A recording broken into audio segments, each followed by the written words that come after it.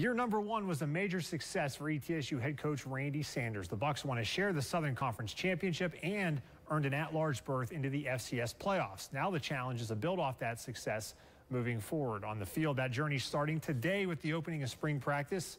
The Bucs won't be sneaking up on anybody this year. Now, the most important position on the football field, of course, is quarterback. The Bucs have a huge question mark there. Austin Herink has gone to graduation. Logan Marshy, who started last year before being replaced by Herink, no longer on the team. So that means the Bucs don't have a single quarterback on the roster that's taken a snap in a college football game. That will be worth keeping an eye on.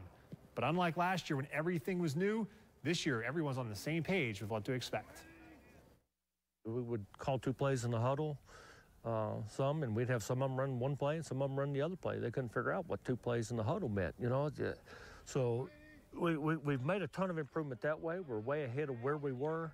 It wasn't that we were uncomfortable last year. We just didn't really know what to expect. But we picked on pretty quickly, and this year there was nothing to pick up on, so we just know what we're getting into. And, you know, we kind of just hit the ground rolling this spring. I think a lot of us went out there just trying to make sure we didn't mess up in front of them.